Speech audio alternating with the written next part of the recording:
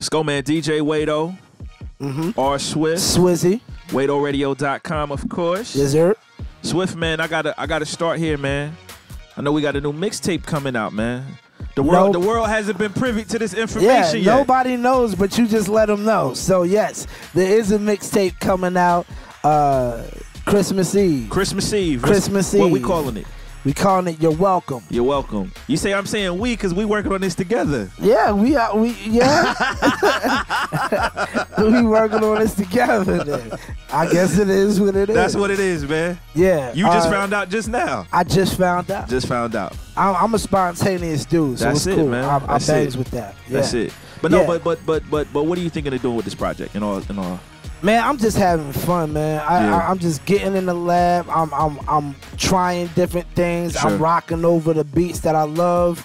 I'm collaborating with artists that I didn't get to collaborate with for my album. So we just want to do a dope mixtape. I never did one. Yeah, that's true. I mean? So I want to just work on a dope mixtape and give it to the people.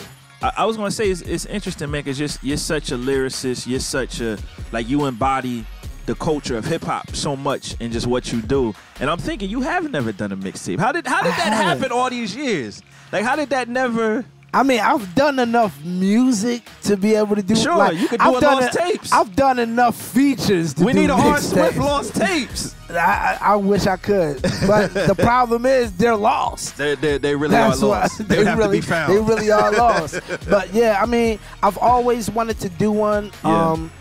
I actually came real close to doing a mixtape before, but somebody highly discouraged it, and so I sort of like. What period was this? This so was. I can know what space you was in. This was right before Anthem came out.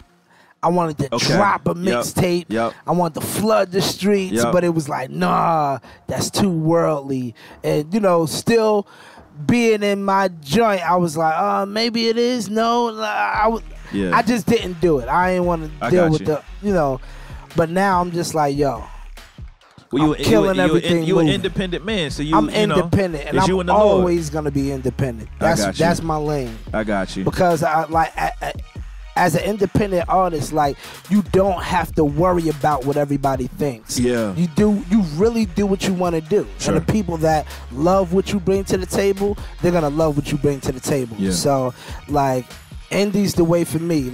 Other artists can sort of go in that cookie cutter thing and be cool, but me, I have to be me. I have to be sporadic. You know what I mean? Now I gotta ask you about this, man, because you have just been honored at the Kingdom Choice Awards this past year, man. That feeling, man. Well, I've done this for years. Yeah, that's what I'm saying. I've put a lot of work in. Yeah. I've put a lot of years in, and I often feel when people always come to me and they say, hey man, I think you're so underrated, man. I think you're underappreciated. Yeah. And I normally be like, nah man, whatever. But I really do feel sometimes I'm underappreciated. You know what I mean? And so for anybody to take the time out to honor me in any kind of way is dope, man. Yeah. It's real humbling.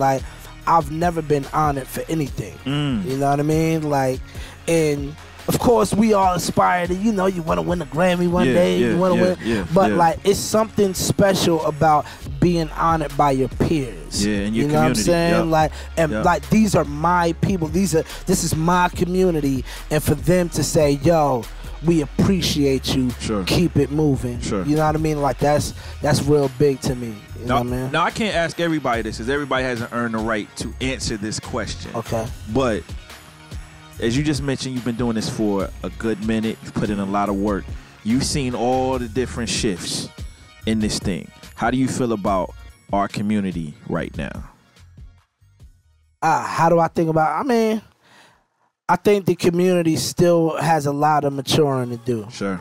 I think that we are still Like, I think a lot of times the mentality of my way is the only way, or my philosophy is the only philosophy, is the only thing that makes sense. I think we still battle with that. How do we get out of that though? Because we've had that we've had it for so long, 20 years. But you got to understand, cats was having the same argument in the Bible. Yeah, true. You know what I mean? So it's like, I think as humans, we're always gonna have a certain level of pride that we wrestle with. Okay. Like, yo, this is the way it should be done. Everybody, like, we have this fantasy about being right about something. Sure. Like, this is the way it's supposed to be done. This is what bears fruit, blah, blah, blah. And, you know, you have a hard time dealing with somebody else that might take a different approach. A different joint. And I think that we need to sort of take a fall back, get rid of our biases, and like acknowledge when somebody else has a good motive. Yeah. Like, yo, this person has a pure heart before the Lord. Yeah. This is their motive. Let them do what they do, whether it's the way we would have done it or not. Yep. You know what I mean? Like, so I think the only way to get rid of that is real humility. You know what I mean? And not that false humility. You know what I'm saying? Like, real deal humility. Like, I remember before I got into music full time, I talked to a brother, and he said, "Do you want to know when you're ready?" And I said, "Okay, tell me." And he said, "When you can come to the conclusion that it doesn't have to be you to get it done." Wow, that's dope. When you get to that conclusion that says, "Lord, even if it's not me, I will celebrate at the fact that it gets done," then you're ready. Yeah. And so, like, that stuck with me. Like, you realize, like, I don't have to be the dude. Sure. Like, if God chooses to use me in that capacity, that's cool. You're good. But I don't have to be that guy. Yeah. In order for me to celebrate at the fact that it's going forth. You know what I mean? One of the things that I always thought was dope about you is you always were able to move amongst anybody in the community. You know what I'm saying? Like, you was the dude on Cross Movement, but you was still making music for the streets. You know what I'm saying? Like, so it was almost like you were almost willing to, I don't want to say accept just any old ministry philosophy, but you never, I never felt like you had the mentality of it's either my way or the highway. You know what I'm saying? And I don't. You know what I mean? Like, I genuinely love people, man. Sure. And, you know, if you have the heart and the guts to take a stand for the Lord in this world, I'm with you. Yeah. You know what I'm saying? Yeah. Like, I'm with you. I'm out here on the battlefield like you out here on the battlefield. Like, we need to link arms, whether you use, you know, this type of gun and I use that type of gun. You know, at the end of the day, we are on the same army. We on the same team out here. And if you get hit, that affects me. Absolutely. You know what I mean? So, like, I see cats like that. I see it like, yo, we need the Shylins. Absolutely. We need the Timothy Brindles. Yep. But we also need the cats like the Breaks. Yep. We also need the Show Barakas. Yep. We need everybody on all every aspect. Ends. You know what I'm saying? So, like, I think that we need to see each other that way. Like, yo, this person is we on the same team. Same team. Yeah. How do you feel now? Because it feels like there's been like a resurgence of lyricism in hip hop in general.